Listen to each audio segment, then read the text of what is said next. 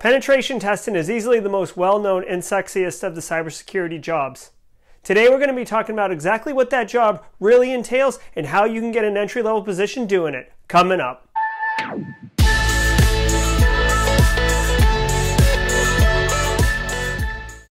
Hey everybody, welcome to Simply Cyber. If you're new to the channel, this is a channel dedicated to helping information security professionals take their career further, faster. Today we're talking about penetration testing.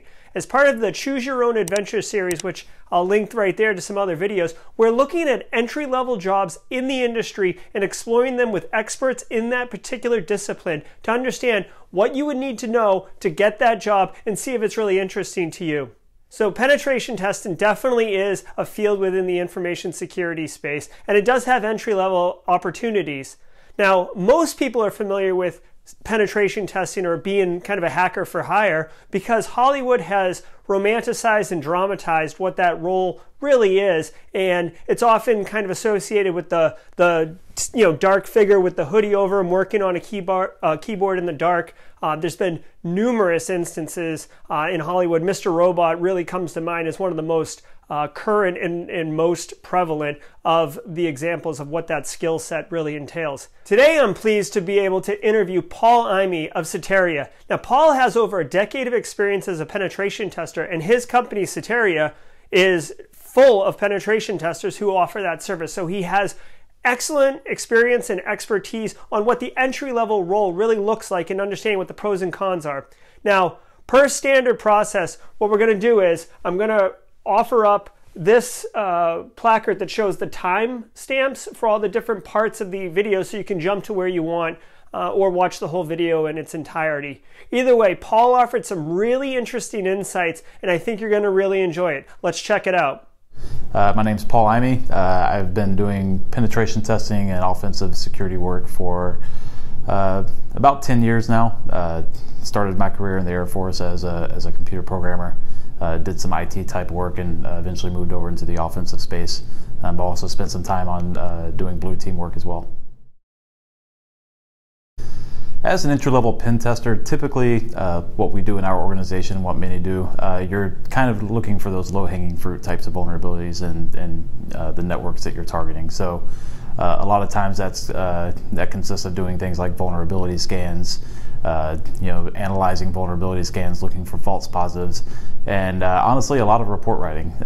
That's a huge part of our job, and what most penetration testers do is making sure that you can communicate to your customer, whether that's an internal customer or an external customer if you're at a consultancy like we are, and making sure that they understand what you found, what's important, why it's important, and what they can be doing to fix those vulnerabilities and make sure that they are not impacted by them.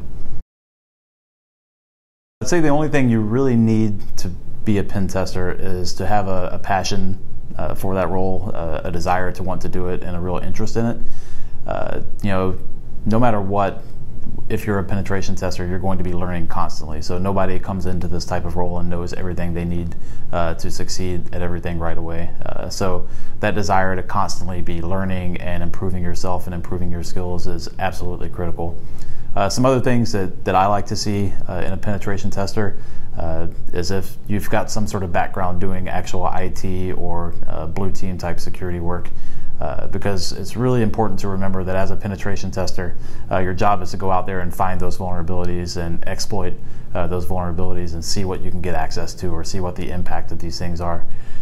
But you also, in order to be effective, you have to be able to help people fix them. And the answer cannot always be to install this patch or apply this update or do whatever. You have to really understand the constraints and the struggles that frontline IT people deal with and frontline defenders, and understand why applying an update isn't always a good idea or even possible in the first place. So being able to bring some experience like that to us is hugely valuable. If you've got some time and experience in IT and you want to make that move to a penetration tester, I think that type of perspective is really what you should focus on bringing to a penetration type of role.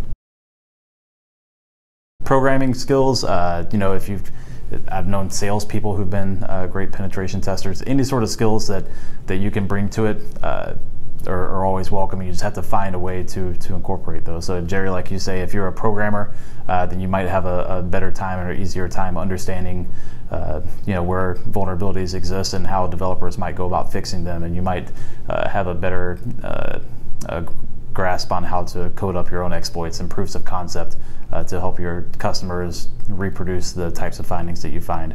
And likewise, if you're a salesperson or marketing person, you might have an easier time doing social engineering types of tests where you need to go talk your way into a building that you're not supposed to have access to, or talk your way into somebody giving you the Wi-Fi password or something along those lines. So depending on what sort of specialty you're really trying to pursue, you can really leverage a large array of talents, and it's really just, again, about having that passion for doing penetration testing work and security work in general, and trying to find a way to leverage your existing skills and talents to benefit your customer.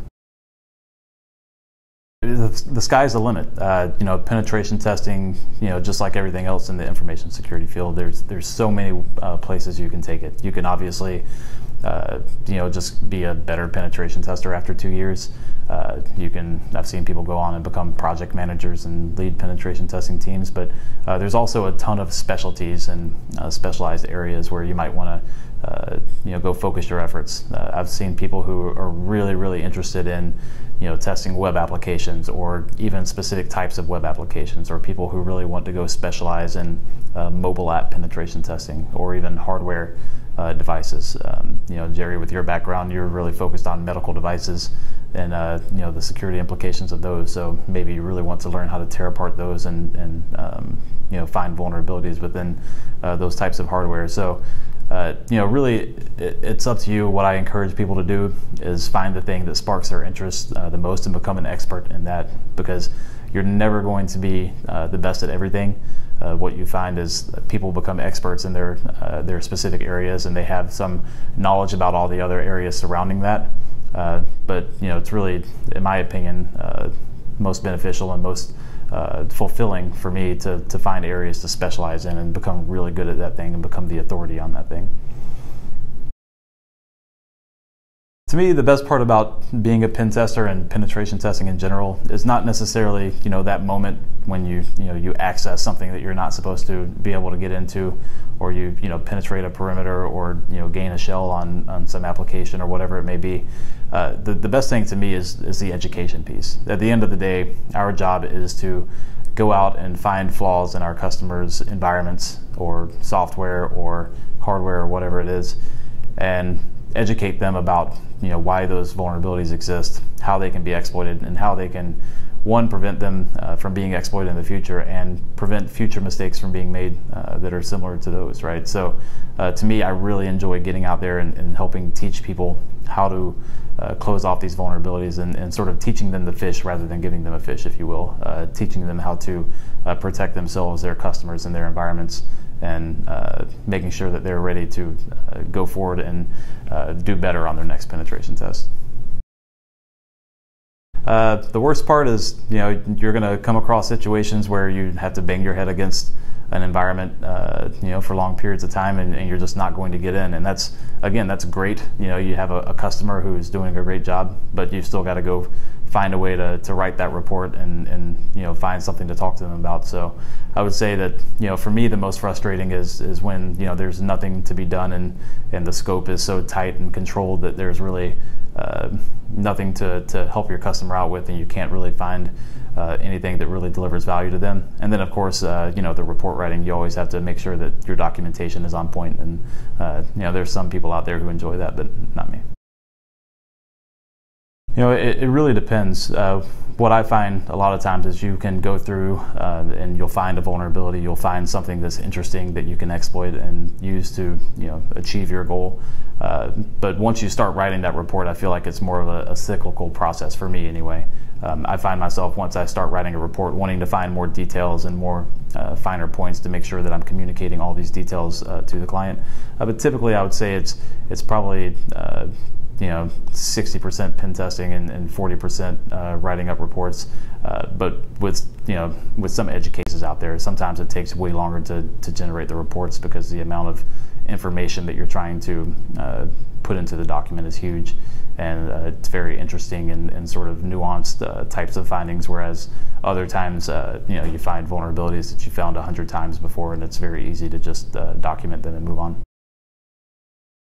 Just go out there and practice. If you want to be a penetration tester, there's tons of capture the flag exercises out there on the internet that you can find. You can sign up for Hack the Box and go out there and do some penetration testing. Go to conferences, your local B-sides, or if you're closer to a larger conference, or you can get out to those, go check them out, get involved in the community, and just show that interest. I think when we interview people here, obviously we look for people who can get started and have technical skills on day one and can contribute. But if we're talking to someone who doesn't have specific experience in this area, but you're telling me about all these different courses you've taken, all your GitHub repositories, that you've been working through, some capture the flag events and so on, you're really showing me that you're interested and you're going to get good at this whether or not you get a job with us. That's really what I like to see, because I know that you're going to go and chase these things down and figure them out. So just follow whatever it is that makes you interested in that, and do your own research and be a self-starter. And people, hiring managers, will realize that, and they'll want you on their team. That was excellent. Thanks again to Paul and Soteria for providing that interview and those insights. Really, pen testing really is a cool field, and it seems like curiosity might be one of those foundational attributes that you would have to be successful at that field. And I really think, popping a shell or owning a system is really cool and gratifying. It gives that sense of accomplishment. But I think really what stood out to me was, asking the bigger why. Why were you able to do that? What controls failed at that organization? And really, the bigger success is helping that organization. There's also additional resources, which I'll link down below, for certification, free training, and more insight into kind of what that world is, and job post, like keywords for finding jobs in that field. So thanks, and until next time, stay secure.